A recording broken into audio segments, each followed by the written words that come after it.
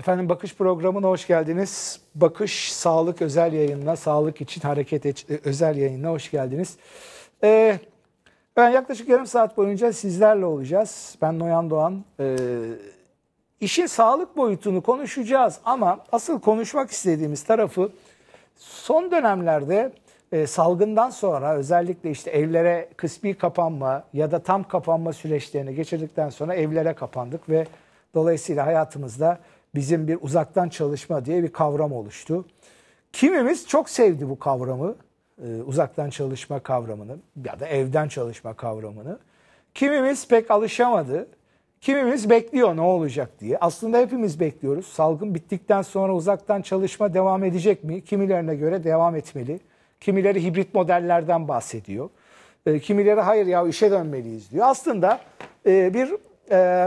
bir karmaşa var. Kişilerin kendi iç dünyalarında da bir karmaşa var. Kimileri içsel olarak bir taraftan işe gitmeliyiz ya bir aidiyet duygusu olmalı diyoruz. Bir taraftan dönüyoruz ya alıştık artık evde uzaktan çalışmaya. Neymiş o işte trafikte gideceğiz geleceğiz falan feşmeken. Ama diyorsunuz ki işte orada arkadaşlarla işte ara verip işte iki kahve içiyoruz, iki sohbet ediyoruz falan. Şimdi biraz bunları anlatmak istiyoruz size. Bunları konuşmak istiyoruz. Yani çalışanın şu anki hayat hürriyeti nedir? Nasıl bakıyor? Araştırmalar ne diyor? Biz neye hazırlanıyoruz?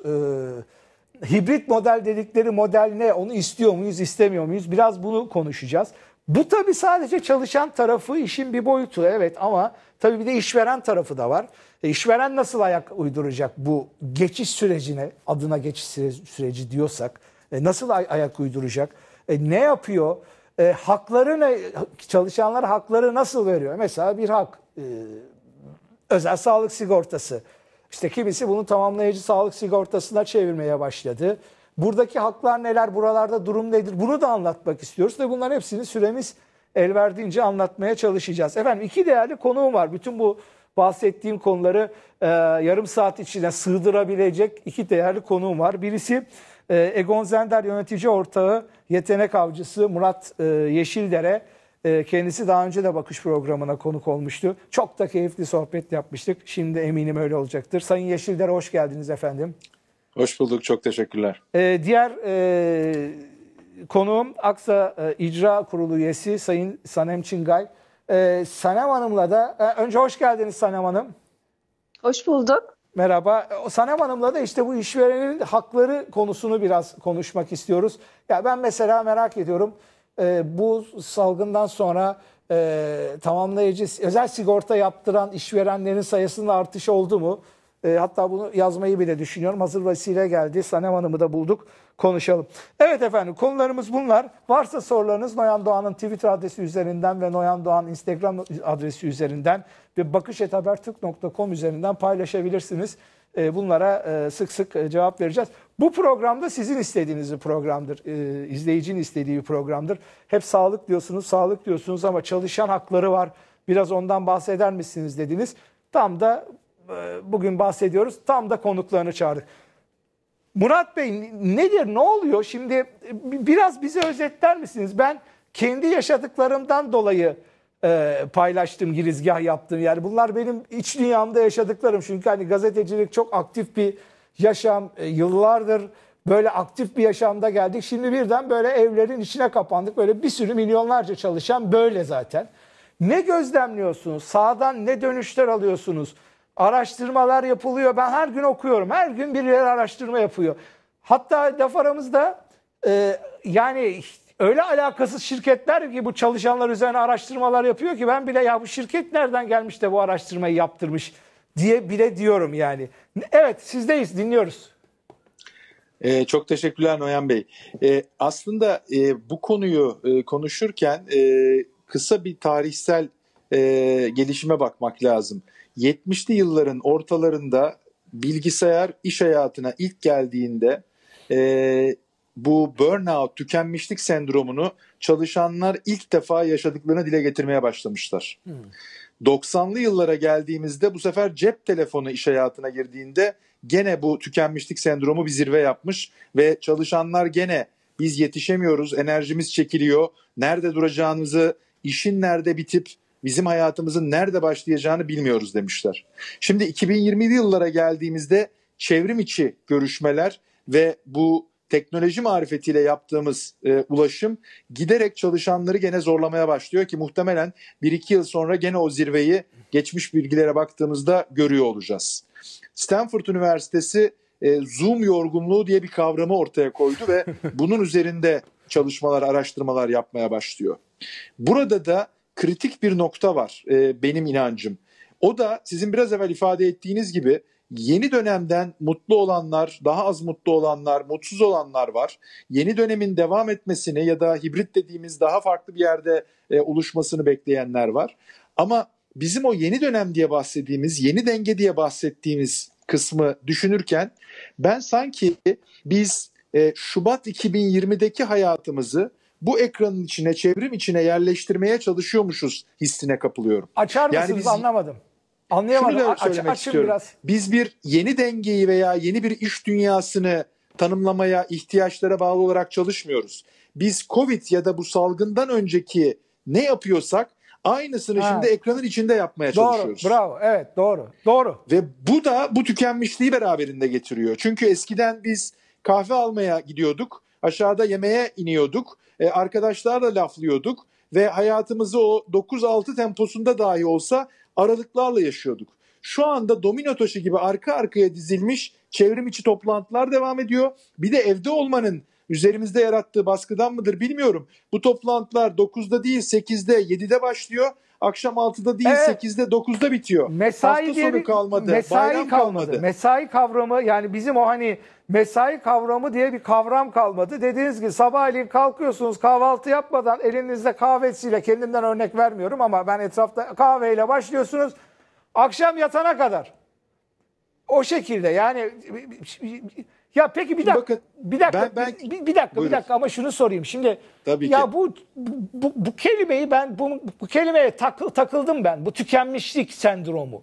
Şimdi bunu bir iki cümleyle, tükenmişlik sendromu nedir? Yani şimdi bizim düz mantıkla anladığımız tükenmişlik sendromu mu? Yoksa siz başka bir şey mi kastediyorsunuz tükenmişlik sendromuyla? Ben şöyle kendi nasıl tasvir ettiğimi veya nasıl tanımladığımı ifade etmeye çalışayım. Çok basit olarak ifade etmek gerekirse aslında tükenmişlik enerjinizin çekiliyor olması, enerjinizi yitiriyor ve hiçbir şey yapmak istemiyor olmanız, hiçbir şeye yetmiyor kendinizi hissediyor olmanız ve aslında sizin bir şeyleri yönettiğinizi deyip büyük bir gücün sizi yönettiğini, bir yere doğru savrulduğunuzu hissediyor olmanız. Bu sendromun arkasındaki bizim yaşadığımızı ya da yaşanıldığını gördüğümüz şeyler bunlar. Davranışlar veya ruh halleri bunlar. Demin şunu söyleyecektim. Hani bu sendromu ne yaratıyor veya ne tetikliyor derseniz, ben kötü bir endüstri mühendisiyim. Endüstri mühendisi olunca da fabrikalara girip makinelerle çalışma imkanı da çok fazla olmasa da kariyerin başlarında buldum. Makinelerle ilgili konuşurken bir downtime diye bir süreden bahsediyoruz. Evet. Yani makineyi bir aşağıya indirip dinlendirip bakımlarını yapmanız lazım. Onu yapmazsanız, makineyi sürekli çalıştırırsanız, makine bir yerde patladığında, çatladığında o downtime'ı vermediğinizde pişman olursunuz. Biz şu anda beşeri kaynaklarımızda o downtime'ı vermeden onları sürekli çalıştırır bir halde gidiyoruz. Dolayısıyla da yıpranmayı hızlandırıyoruz. Bakımını yapmıyoruz. Yani bu yapmadığımız bakımda bir gün başımıza iş açacak. Son kullanma tarihimiz erkene gelmeye başladı diyorsunuz yani. Doğru, yıpranmıştık yani. Hani bir ürünü kullanırken, bir arabayı kullanırken bir kilometre saatiniz var. Raf ömrü erkene geldi. Birazcık öyle oluyor. Yani o sayaç çok daha hızlı ilerliyor ve işin kötüsü, hani buradaki başka bir unsur var. Siz sohbetin en başında bir de işveren açısından da bakalım diyorsunuz ya.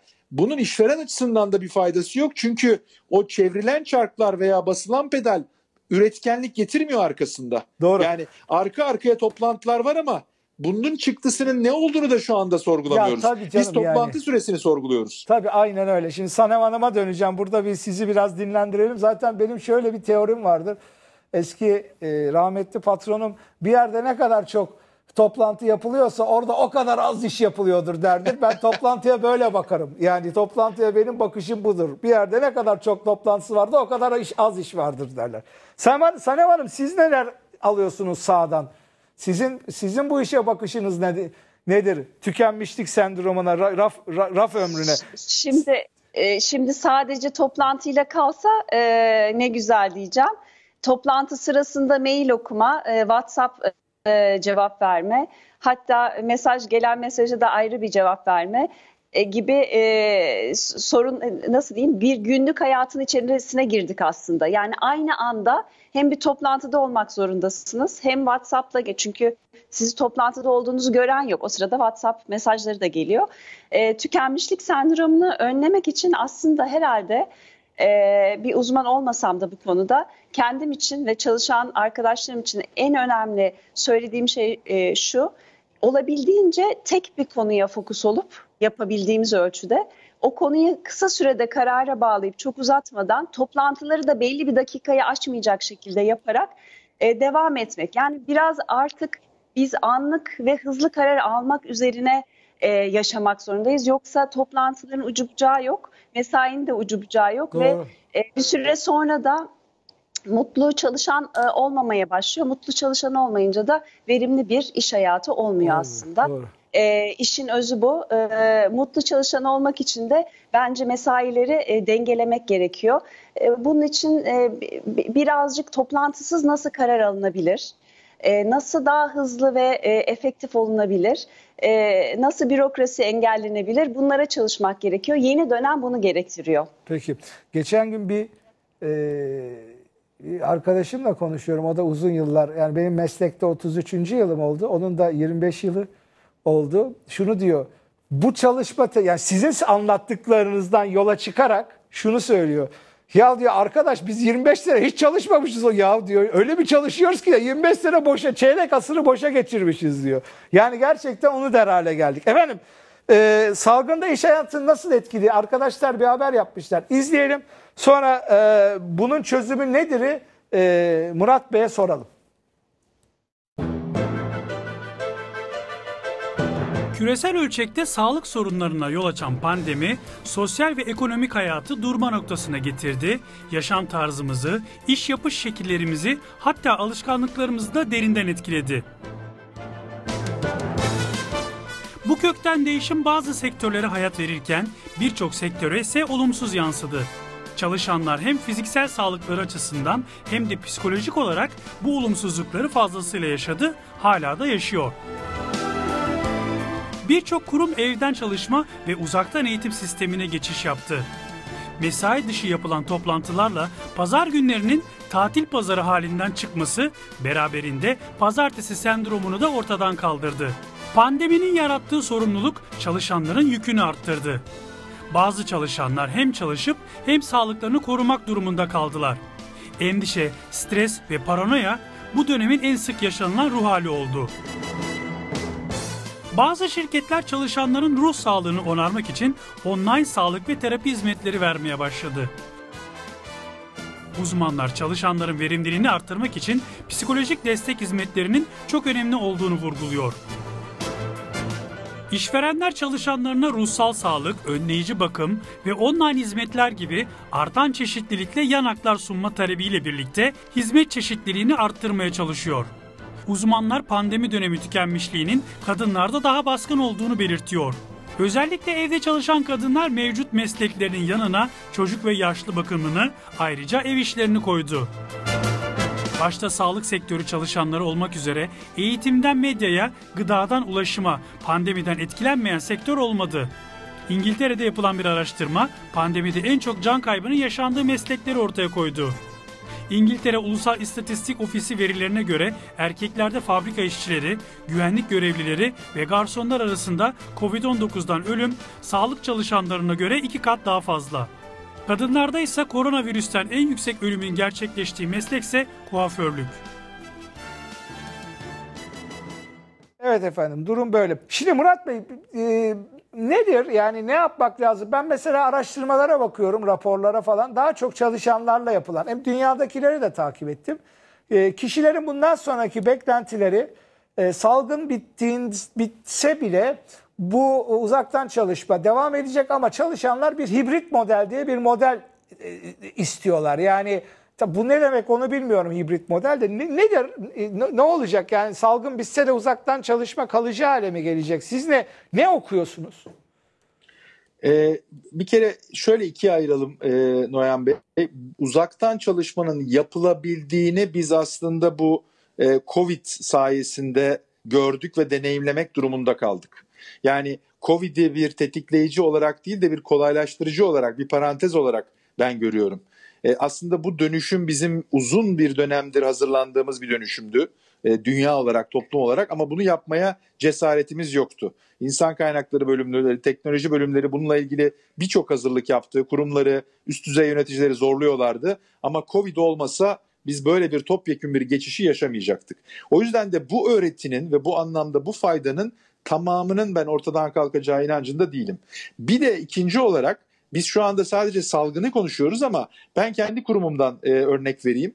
Benim kurumumdaki ofise gelmeyen insanların aslında önemli bir kısmı salgından ziyade evde çalışmanın kolaylığını ve rahatlığının ya da keyfini yaşıyorlar.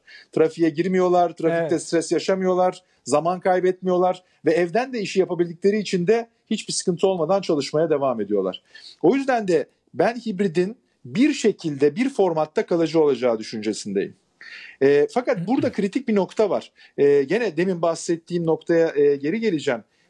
Şebnem Ferah'ın bir parçası var, Sil Baştan diye.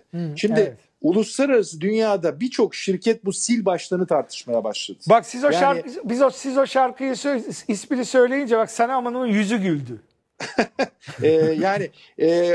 Ya Şebnem Ferah'ı çok beğendiği için ya da bilmiyorum. Çok sevdiğim bir şarkı, ama sil baştan kelime olarak bizim de bir felsefemiz oldu yeni dönemde. Onun için biraz da gülümsedim. Tamam. Yoksa çok sevdiğim bir parça. Peki. Murat Bey devam edin buyurun. Bu sil baştanı cüret edip başlatabilenler aslında önümüzdeki dönemde bu konuştuğumuz birçok sorunun yanıtını bulacaklar. Çok basit bir şey söyleyeceğim size. Hani bir takım kurumlar yaptığı için söylüyorum. Hani hep toplantı o domino taşlarından bahsediyoruz ya. Ya bir an bir gözünüzün önüne getirin. O domino taşlarını şöyle bir renklendirip 5-6 kategoride bir haftalık programınızdaki o 40 saati, ki 40 saatten daha fazla toplantı yapıyoruz ama hangi renklerle beziyoruz? Yani içeridekilerle toplantı, dışarıdakilerle toplantı, kendi başına yaptıklarınız, telefonlar, şunlar bunlar. O renkleri bir gözümüzün önüne getirip acaba bu renklerin hangilerinden biz yarın kurtulabiliriz? Bu sorunun cevabını bir vermeye başlama zamanı gelmedi mi? Yoksa tekrar ediyorum, o Covid öncesi Şubat 2020'nin alışkanlıklarına devam ederek bizim bu sil baştanı yapabilmemiz mümkün değil. O yüzden de benim birincil ve en önemli öne koyduğum nokta, sil baştanı yapabilmek için bizim yeni dönemin ihtiyaçlarına bağlı olarak bir beyaz sayfa açmamız gerekiyor. Peki. Sanem Hanım, merak ediyorum ya bu dönemde işverenler açısından baktığımızda, çünkü hani sene başı falan da bu özel sağlık sigortası ve tamamlayıcı sağlık sigortasında bu yan haklar verenlerin sayıları arttı mı? Yani yoksa hani geçen sene yaptıran bu sene de mi yaptırdı? Yoksa bir artış yaşadık mı? Ne oldu? Çünkü sizler geçtiğimiz sene 2020'de çok ciddi destek oldunuz salgının başlarından beri. Bunun bir etkisini yani gördünüz mü? Şimdi bir bakarsak Türkiye'de 3,5 milyon civarında KOBİ var. Ve aslında tamamlayıcı sağlık sigortası KOBİ'ler için önemli bir yan hak haline geldi. Şimdi kendi rakamlarımıza baktığımda ben görüyorum %30 poliçe adedinde artış var. Yani kişi sayısında. Çok güzel. KOBİ'lerde çok ciddi bir sağlığım tamam dediğimiz bizim ürünümüz ama tamamlayıcı sağlık ürünü satın alan bir kitle var. Bu bence çok ciddi anlamda pandemi sağlık üzerindeki farkındalığı zaten çok arttırdı.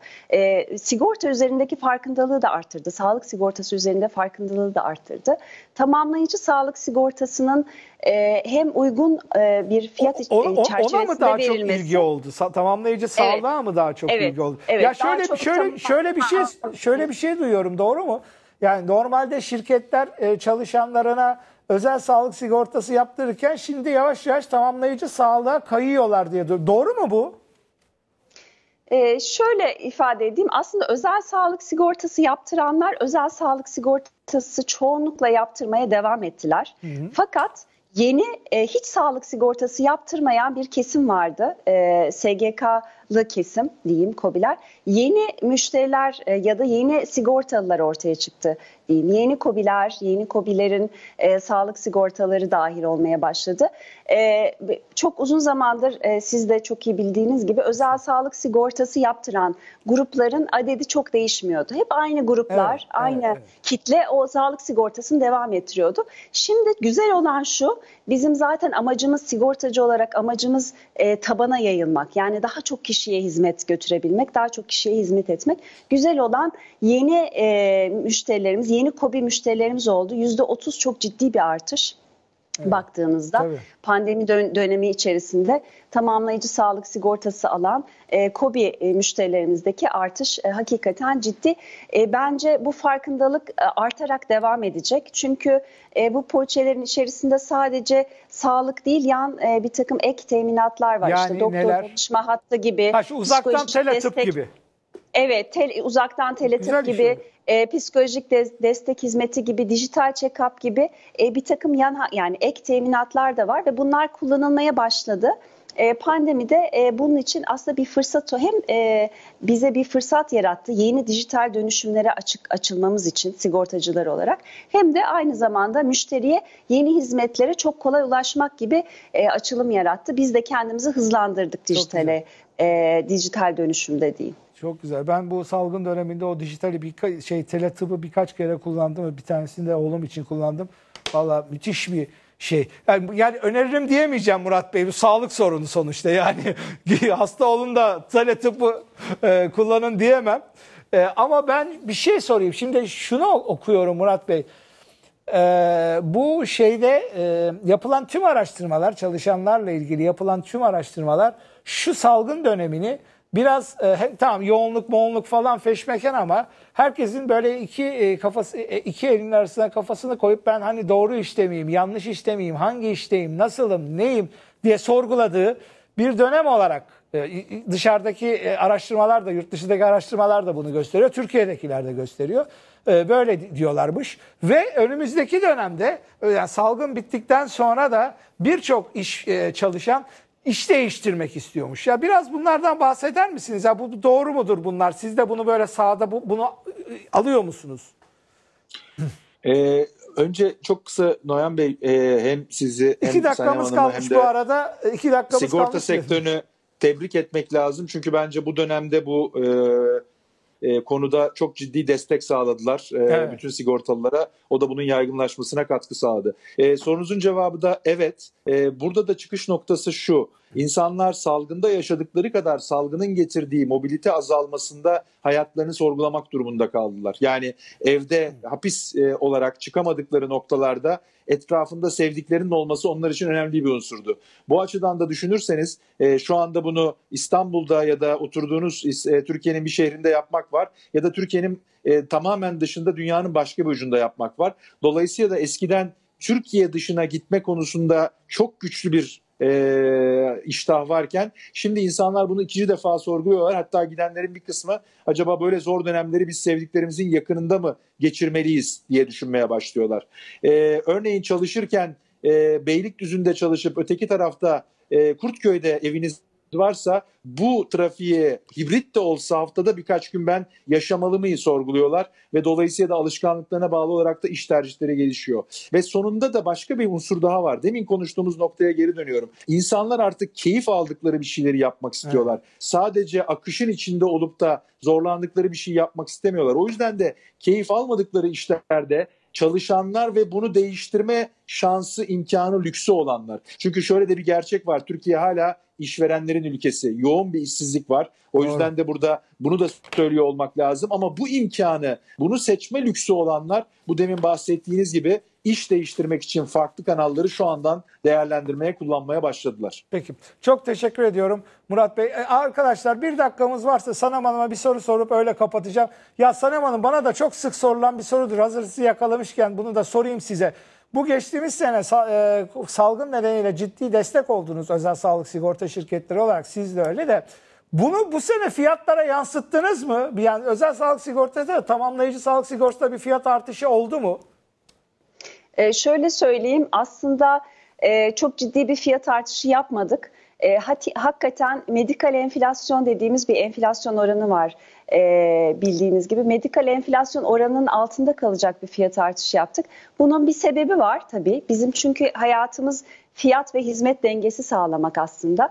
Sebebi de şu, hastaneye gidişler geçmişe göre bir miktar daha azaldı. Yani aslında hastane kullanımları azaldığı için bizim de fiyat artışlarımız aslında çok makul ölçüde kaldı.